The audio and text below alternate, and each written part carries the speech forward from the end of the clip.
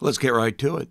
Back in 2012, the Harvard Business Review declared, "Data scientist, the sexiest job of the 21st century. Mathematicians called data scientists, mostly from academia, were going to take over real-world data analytics."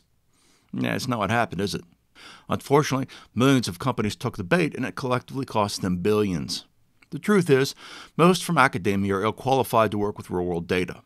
They have very little to no technical acumen. In the information technology world, we call this technical debt.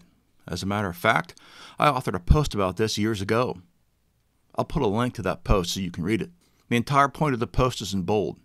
I noted that Andrew Ng was one of the ones responsible for putting millions of people in academia in real-world jobs they weren't qualified for. Again, what we call technical debt. Here's the Harvard Review trying to place the failure of data scientists on corporations. Just check out the title. "The sexiest job of the 21st century is tedious, and that needs to change." Yeah, sure it will. Check out that fourth paragraph. This is a direct quote. In other words, most of the time was spent turning data into usable form rather than looking for insights. So, it's nice to see the Harvard Review agrees with me. Most real-world machine learning is data cleansing. I've been saying that and writing about that for the last decade. Here's some more bad news for the Harvard Review and for everyone else for that matter. Companies are not going to change. Let me tell you what's been changing over the last 5 years and will continue to change for the foreseeable future.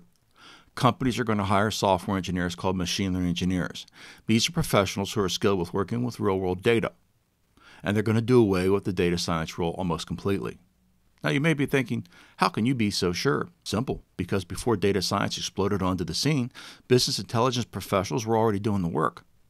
I was working on BI projects long before the data scientist title even existed. So were millions of other highly skilled data people. This is the direction data science is heading. Why is that? 2 core reasons. Number 1, model democratization. The world's best models for most real-world projects already exist. Number 2, data cleansing is 80% or more of the job of a machine learning engineer, a skill far more data professionals have than any data scientist does. Now, this seems to upset people. It shouldn't. I'm not the one that lied to you about the data science role. I'm the one helping you understand what's going to happen in the real world. Thanks for watching. Don't forget to like and subscribe, and have a great day.